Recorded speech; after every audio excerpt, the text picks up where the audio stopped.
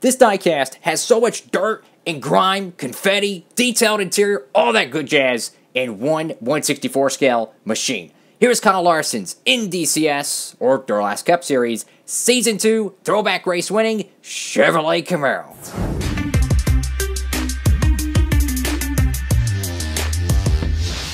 Howdy, howdy folks, it is Diecastbuffet here again, and no, it's not a Race Day 2011 Spark model review. No, we got a custom raced version NASCAR DURALAST Cup Series Richmond Throwback race-winning Chevrolet Camaro. Now, this is from Season 2 of the NASCAR DURALAST Cup Series, and this was a project that took me a year to freaking make, okay? So I'll be honest with you, I got real lazy with this one, but I finally got this car done.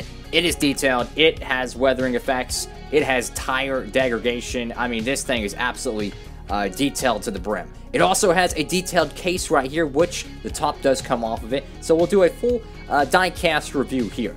So this is the case for it. You know, Kyle Larson got his second DURALAST Cup Series win at Richmond, the throwback event. And for anyone out there who's, you know, interested in the NASCAR DURALAST Cup Series, it's unscripted diecast racing, right? These cars, push them around the track, anywhere they land, the cars crash, whatever. This diecast was the winner. And of course, you have the race sponsor right there, DURALAST Batteries 400. This race was a throwback event, so all the throwback cars was out. You got Kyle Larson right here. You also got NASCAR DURALAST Cup Series. Now, the decals were printed out, water slide decals, applied them. I put clear coat on.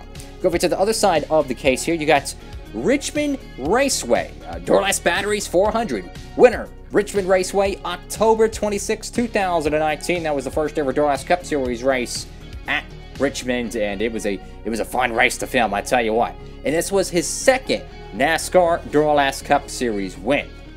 So we're gonna go ahead and take the case off here, and we'll get a closer look. Alrighty, folks. So detail to me when it comes to these diecast builds is absolutely my favorite thing. Everything has to be detailed, from the windows to the front of the car, you know, having dirt all across the nose, to the tire rubs, to the fenders being flared out, even to the window net. Heck, I even added seat belts into this 1/64 scale diecast. Plenty of detail all around. So this was a very, I would say, celebration weathered car. It wasn't as bad condition, you know, prior to winning the race. But of course, on the left side here, you can see how the Goodyears are actually blacked out here. The reason why for that is because this side kind of got scraped up, so the Goodyears kind of got ran off. Obviously, you have the driver's side window net, but you can see like a light confetti job to it. That is done because I didn't want to coat the car in confetti. I wanted to do a realistic light confetti job to it. Obviously, you could see the left rear quarter panel is torn up due to the burnout. Now, the tires are not super detailed. I didn't really destroy these too much. Kind of wanted to go with a light you know, damage to it. So let's go ahead and truly start off here with the nose of this diecast. You got DC Solar right there. Very, very nice. The decal's a little bit off-center, but you can see a lot of dirt, right? A lot of dirt present around the front nose of the car, and the confetti was red and white. Obviously, you know, the throwback event colors were red and white, and you can see right here with the nose of this car, a little bit of some confetti that almost looks like grill tape right there. But I really like this, really do. And you got your throwback decals here. You got Moog Mail, was that Comp, I think, Elbrock, and Sudoku. You got a silver 42 right there on the front. You got a Chip Ganassi Racing logo, Camaro Z01. You go over here back to the left side of it, and let's take a closer look at some of these contingencies here. But you can see inside the car as well, guys. Check this out. You see that right next to the Darlington logo? Yeah, these are Darlington throwbacks that they're used for Richmond. Right there underneath my index finger that's moving, there's a small little window net that was glued on in there. So that's the permanent window net, and this one's the detachable one. You know, that's a very small piece of detail. Of course, the whole roll cage inside is painted silver because the black base of the car, I wanted to put a color that pops. So you got Goodyear, Lincoln Welders, Mechanics Wear, 3M, another logo there. You got Sherwin-Williams, Lincoln Welders, Safety Clean, I think. You got the Credit One decal that's torn off. I think that's Cessna, Coca-Cola, Credit One Bank again, and I think that's McDonald's. Kyle Larson on the driver's side window net, American Ethanol. So let's go over here and scoot to the back end of this diecast. Now, this had some trouble gluing this back to the base.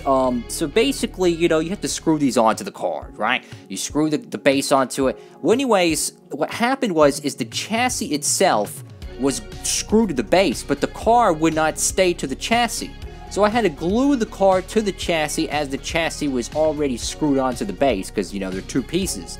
So essentially I had to put a crap load of glue. I tried to trim as much as I could off, but unfortunately I had to put an abundance to keep the car on the base. So you got DC Solar right there, you got Camaro. DC Solar again, 42. You could see a lot of chips and scrapes on the back bumper. Probably was doing some blocking there at Richmond. There's a big chip right here, unfortunately, on the right tail light. So if you're going over to the right side of this diecast, and it's far more clean over here. So there's a little bit of some weathering around the right rear from, you know, the burnout, you know, getting some good old rubber slinging around. But you can see how the throwback wheels are present, the Goodyear logos. They're not rubbed off. So perhaps maybe Larson was trying to, you know, maybe hold off one of the leaders or something, got past, and, you know, used up the left side of his car, you know. You know, Darrell Waltrip always said one thing. If your right side is tore up, you're racing. If your left side's tore up, you're just in the way. So perhaps he was just in the way for a little bit. But you can see just a very light confetti job with this diecast, and that's what I was going for. I wanted a solid race win diecast. I didn't want to cake it. I wanted to just put a little bit of confetti to give it that race win appeal, but I didn't want to like just completely obliterate it. Now you can see a lot of dust and dirt around right here where that blue stripe goes underneath the contingencies. You can see a lot of dust and dirt there. That is something I really like. So go back over here to the front of it. Maybe you could see a little bit better, but underneath, of course, those two confetti pieces, you can see two red stripes. Those are indeed the seat belts. You can see them applied right there. Now, obviously, I would show them to you, but the car is glued back together. Now, over here on the dashboard, you can see how it is painted there with the red and the chrome. So you do have some dashboard details. The steering wheel is painted as well. Going over here to the roof of this diecast, and hopefully this thing stays on the base. Let's get a good clean shot of that. So you got the number 42 there. So you got some confetti kind of built up on the roof there. Obviously, I love the silver. And, you know, truth be told, guys, if you haven't got the clean version of this diecast, and you want a good diecast you can put in your diecast series, truth be told, this was an extremely overproduced car, even though this thing was beautiful, because this car got produced, yes, it's a 2018 Darlington throwback, but it was produced in 2019. So this was way after the hype and way after the race was ran, plus the DC Solar nonsense. This diecast is very easy to get by nowadays. So the silver 42 there, very light confetti job. You can see it across the whole car. Just a little bit of red to add to it, but I really wanted the paint scheme and the throwback vibes to kind of sell it, so to speak. So you got DC Solar on the roof flaps, and you can see a little bit of a buildup where the back spoiler is, as the, you know, of course, you know, the liquid, the champagne, whatever, kind of cakes to the spoiler, and the confetti builds up there. And you got Florida Hospital right there. I gotta say, folks, this was an incredible diecast to build. Now, I went through so many trials and tribulations pretty much to get this thing built, but I really am proud of it. And I got some more race-winning customs coming up. You can check these out. So here's a unfinished one. Kurt Busch, Daytona 500 Season 3 for the NASCAR DURALAST Cup Series. That will be coming up very soon. Alex Bowman Season 2 Championship car. You can't really see it in the camera shot, but that's a detailed Alex Bowman car right there, ladies and gentlemen. Moving forward, we have another one, too. So if you're a fan of the NASCAR DURALAST Cup Series and you like race-winning cars, plenty to check out. There's a Kyle Busch Homestead Season 2 car. So these are some of the final Season 2 cars that made production. We did cancel a few of them for Season 3. The Boyer, Texas one is still being evaluated. We might end up making that win. The Johnson Daytona win thus far, that one is being evaluated. I don't know about the All-Star Ryan Newman. We have canceled the Martin Truex Jr. Las Vegas win and the Denny Hamlin Auto Club win, but we might make the Johnson Daytona one. I don't know. We'll see how that goes. But for those who don't know about the NASCAR DURALAST Cup Series, we're going to put the case back on here so we don't get any more dust on it than it needs to be. But for those who don't know about the NDCS is basically the most original diecast series on YouTube, right? It is unlike anything out there. The diecasts actually dictate the winner. It's unscripted diecast racing. You know those Hot Wheels tracks where people push the cars downhill? Think of that, but instead of it going downhill, it's oval, high-speed action. Cars flipping, cars crashing with 40-car fields, okay? It's unlike anything on YouTube. And the NASCAR Diecast series it is the reason why Diecastbuffet even started, right? And we're already in Season 3. If y'all want me to do a Season 4 of it, you gotta let me know down in the comments. It is incredible. I love doing it, and we're going to be having another NASCAR Diecast series race very, very soon. You can tune in for the Lone Star 500. That's going to be coming up New Year's Eve. You can tune in 7 p.m. Eastern Standard Time right here on the channel, and I gotta say, ladies and gentlemen, I freaking love doing these race to win cars. Who's going to win the Lone Star 500? It's the patriotic race of the season. So you're going to see cars like Kevin Harvick's Busch Light Patriotic. You're going to see, you know, the Chase Elliott Mountain Dew Liberty Brew custom car we built. So many patriotic cars you're going to see at that Texas race. It's unscripted diecast racing, you know.